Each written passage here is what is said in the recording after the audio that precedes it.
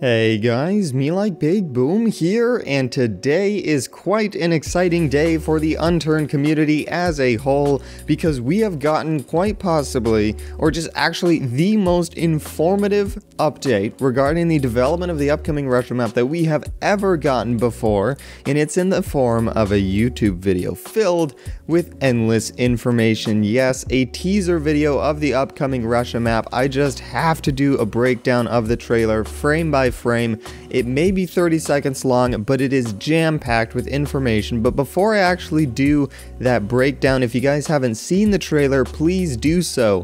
You can watch it by clicking this or the card in the top right, or clicking the link in the description down below. It's only 30 seconds long, so it'll give you something to refer off of when watching this video. I'll let you do that first.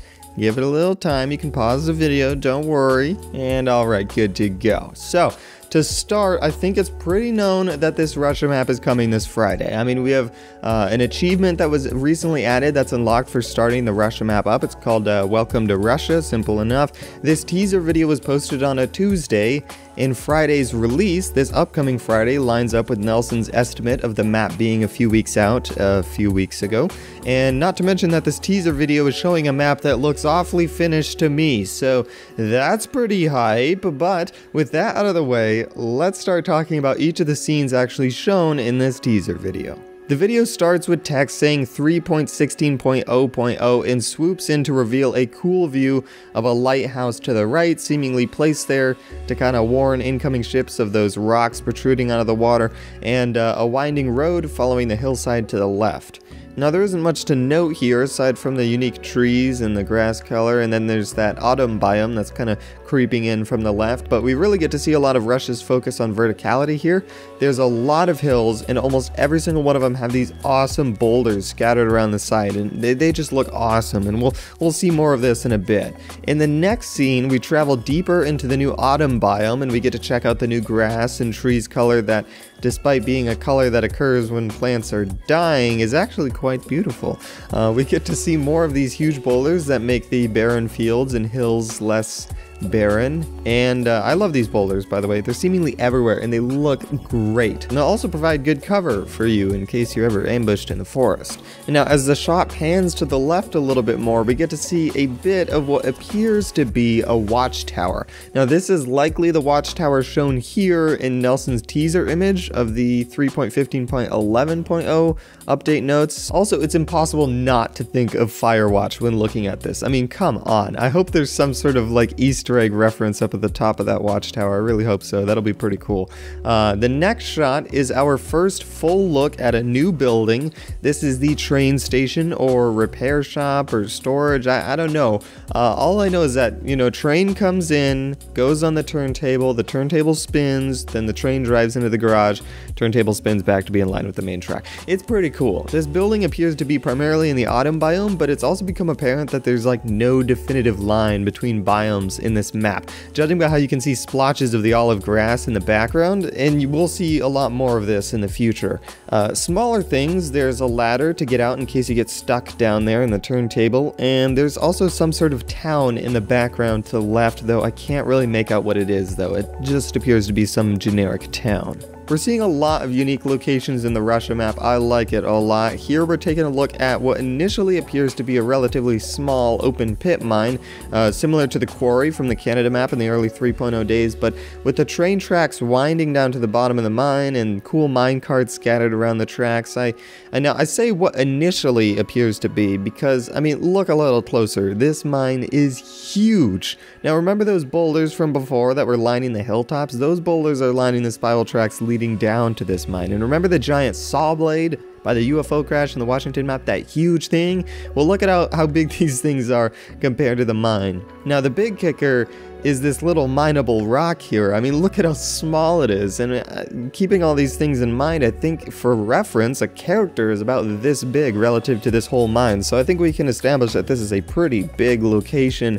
But all of this aside, I think these buildings from the teaser image is actually this building to the right. It appears to be some sort of train station thing or a factory or something, I don't know. But lastly, as the camera pans in, I'm trying to figure out what this green thing is. It's probably nothing. It might be a hatchback, and the tan thing is Nelson controlling the camera, but I'm not sure. It's just some weird thing that's in the mining quarry there. Holy crap. All right, now this shot is a busy one. Where to begin? Well, to start, we can see this half autumn biome, half olive grass stuff thing happening again. I really like the look of that, by the way, all underneath this huge city. But regards to the city, Moscow, Russia, perhaps. I mean, we have the St. Basil's Cathedral to the right, Triumphal Arch of Moscow to the left. It just has to be Moscow. There also might be more landmarks to the left, not entirely sure. We don't get to see very much of this city, or maybe it is a whole thing. But in regards to some new buildings that I can see, there is a unique gas station up at the top by the fire station. There are lots of new homes. There's one to the left here, then there's this one at the bottom, then this one to the right, and so this one, there's going to be a lot of variety in the types of homes now, so that's going to be pretty cool. Keep in mind, all this is in addition to all the homes we already have.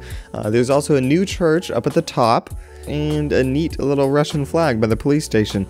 Some of these larger apartment skyscraper things also appear to be unique, like this one, but we don't actually get to see much of it because it's like a top-down view, so I'm not really going to bother. Aside from that apartment building, though, we can see some military tents behind that apartment building, similar to the center of Seattle, so that's going to be a hot spot, going to be pretty cool. And it's also worth noting that I think that Triumphal Arch there is going to be a really good sniping spot. It appears to be the tallest point in the city, so it's going to be similar to like the crane in Seattle and stuff like that. So that'll be pretty cool. Now the next shot is pretty similar. This time we can see more of the unique apartment complexes, like this one to the right and this one to the left and this one, which is kind of sort of like a shorter and wider looking one. Pretty cool. There's also a new home in the corner here, and also what appears to be a larger grocery store here. I may be wrong, but it's the same color and has some sort of like roof extension on the top, so that's pretty interesting. Up at the top there appears to be that gas station again, but it is also accompanied by a unique large size mechanic shop with 3 garage slots instead of 2, so that's pretty cool. There's also a military tent right smack dab in the center of this intersection, pretty interesting, and a new building type here, but I cannot figure out what it says. I've tried looking super closely. I don't know what it is. You guys should comment down below your guys' thoughts on what that building is. There's also some sort of weird object here. It was also in the previous shot. I want to say that it's an underground subway system, like an entrance to it, but it just doesn't look quite right. And we'll also see more of this underground subway system in the future, but just like keep this in mind. It has to be some sort of entrance underground. I don't know, but it's like, it's just weird looking. I don't know what else it would be. So also let me know of your guys' thoughts on that. The next shot moves quickly, but moving frame by frame clearly shows that this is the new international airport. Very, very cool. There's also a lot of information here in just this tiny shot, so listen closely. So it starts in the baggage claim area with all the luggage there, and seemingly Nelson kind of staring at them intently, or maybe that's a zombie. The camera moves up a floor where we briefly get to see the gate area with all the seating and stuff, possibly shops to the left, so it might also have kind of the same gear as the mall in Seattle, so it'll have little miscellaneous objects in those shops to the left. And then the camera moves on and out through the roof, and above the airport we can see the runway, the newly colored traffic control tower in the back that has the same color scheme as this international airport. There's 2 hangars here, and then there's 2 new vehicles in this screen right now. One is right here. It's an airport baggage car. They're designed to get baggage to and from the airplane, and as a vehicle in a zombie apocalypse is going to be straight up on us, will likely be quite terrible. The other vehicle in this shot is right here. Yes, I know it's a little small, but it's pretty exciting. Alright, so I think you can figure out what it is. It's a new airplane, one that will definitely have more seats than the Sandpiper, as I've seen many of you guys request after the Sandpiper was added. Now, I'm sure you're already considering going in the comment section and typing like, hey, but boom, that could just be the object version of the plane, like the one in the hangar at the Belfast airport. But hey, to that I show you this, where Nelson basically confirms that a plane like this is coming with more seats. So if there's gonna be any plane in this teaser video, it's got to be that one. We only get to see a little bit of it, but it definitely appears to be some larger sized airplane. It's gotta be that one, so feel free to get hyped, you guys. This is the new airplane. We'll see more of that when the map is actually released. Now the next shot is an extremely interesting one. It's a sweeping shot through what appears to be a tank factory. This is weird. So here we can see the new olive-colored military tank with cool little robotic arms that are constructing the thing. And then there's also a cool array of like conveyor belts that are running the tanks on through the factory. Judging by the military knife there, I think we can assume that this is a military spawn location. Might be able to find some military guns here. And it will also probably be a place where tanks spawn. I think that's a safe assumption here.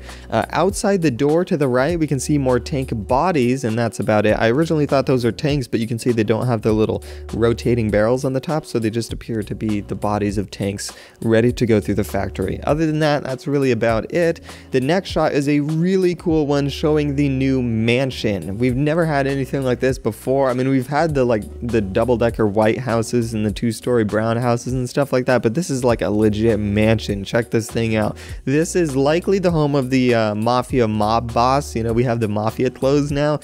This place has 3 floors. The top one seemingly abandoned, then there's a deck on the middle floor, and we can't really see any of the stuff on the bottom floor. But as it pans out some more, we get to see the helipad to the left, a little gazebo thing in the back there. I don't know what you call those things, but kind of like an outdoor seating area. There's a lot of fancy lights lining this whole thing. There's a fountain out front and some statues. It's really cool. Also, something that I noticed, and I may be wrong, but this building seemingly has the same colors as the tank factory from before. I mean, swapping between these two, I mean, I don't know, Tank Factory honestly looks like it's taking place inside this mansion, so I don't know, maybe that's how this guy was able to afford his mansion. I have no clue, but that is something to consider. It may just be a coincidence that the buildings have the same colors. But the next shot is of one object, and that is some cool train cannon looking object. It's really cool looking, actually, and appears to be in some sort of long underground tunnel. I googled train cannon, and as it turns out, a lot of these were used in World War II. I've never heard of this, but that is actually really cool. I mean, check out these like giant artillery cannons on these train cars. It's fascinating. But anyway, this is kind of similar, little battle train here. Pretty cool. That's really all this shot shows. The next shot is of our first military base in this map, or at least our first view of an entire full military base. Some new things to point out on this shot are the double tall walls lining the base. They're like 2 HESCOs tall. There's also a new radio tower right there at the bottom. And then there's what I originally thought were some large barracks, but it also might be worth considering it might be a garage for tanks and Humvees and stuff like that, so it could be either or. And then also there's the fact that this military base is just huge. I mean, look at this. It's like the first military airport too among the current vanilla maps, if I recall correctly. I might be wrong, but I think this is actually the first military airport, so that's pretty cool. There's also a giant hill to the right here, and also behind the military base here, so keep an eye out for snipers when you're visiting this military base.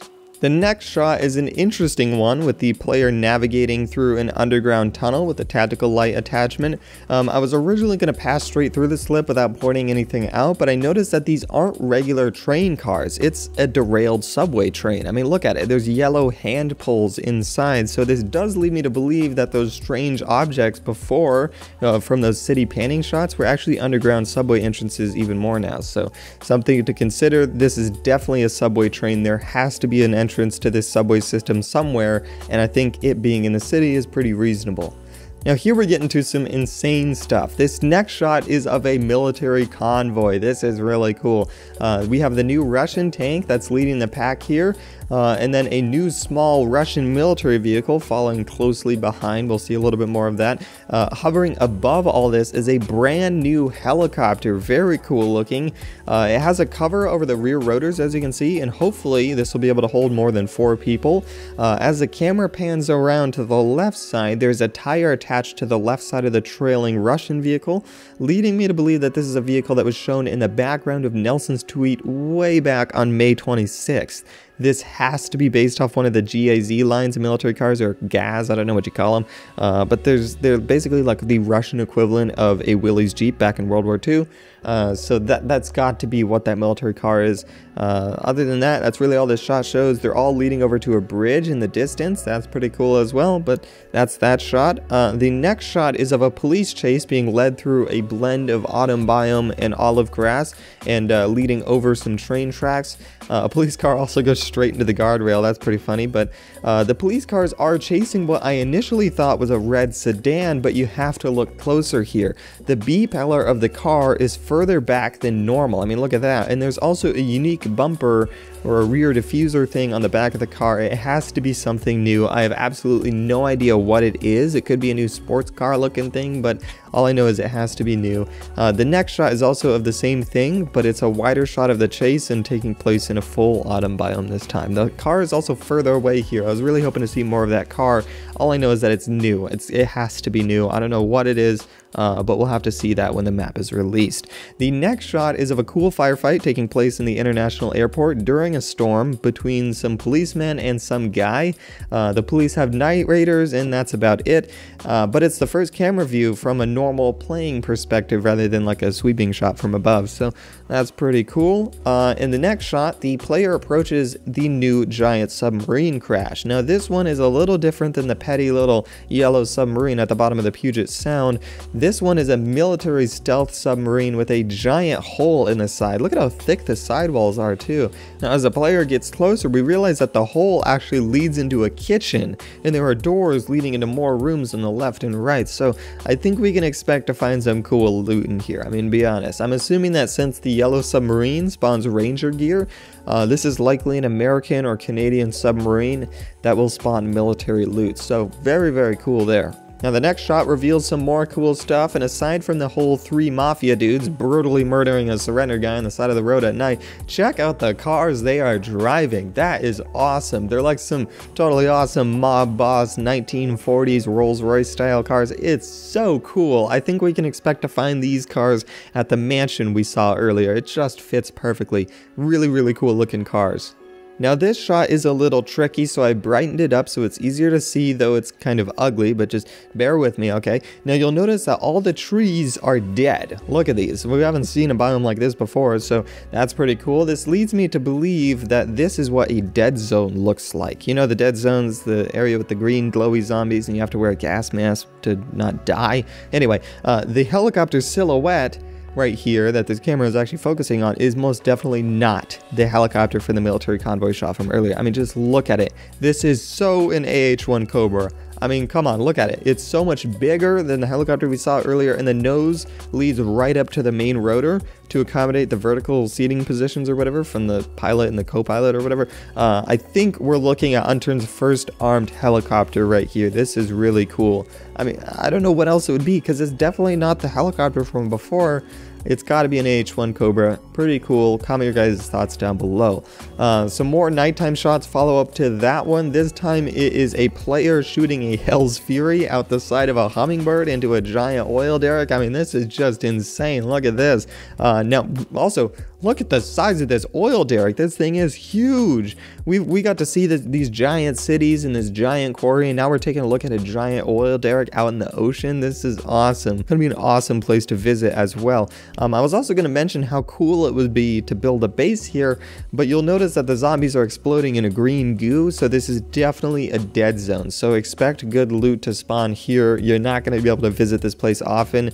I think it's understandable that they have to get a helicopter and a Hell's Fury to visit this place. It's a dead zone. They have to get it from a distance and then move in quickly without dying. Also, as a side note, they crashed the helicopter at the end, so their efforts were fruitless. Now the next shot we see is the final shot of the teaser trailer, one of a player sniping with an echo from what appears to be the top of that Firewatch themed tower that we got to see a snippet of in the beginning of the trailer, so ending on what it started with. Pretty cool. We don't actually get to see much of the clip since it gets covered in text, but he appears to snipe at some approaching bandits from the tower. Pretty cool.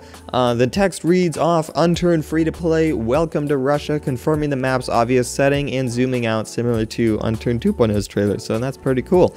That's it. That's the trailer, 30 seconds. Man, I told you there's a lot of information here. I don't even know where to begin on all of this. There's just so much awesomeness in 30 seconds. I can't believe it. You guys need to comment your thoughts below on anything. If I missed anything or anything you feel may be different than what I interpreted, this is all open to discussion and I'd love to hear your guys' thoughts. As a side note, I've just now noticed that Nelson put in the description that this is coming out, hopefully, assuming all things go smoothly, on the 19th. That is in 3 days. That is this upcoming Friday. So if there is any time in the world to be hyped for the upcoming Russia map, it is right now. That is all I have for now. Thank you guys so much for watching. Make sure to rate, comment, subscribe, and do all that gibberish because MeLikeBigBoom is out.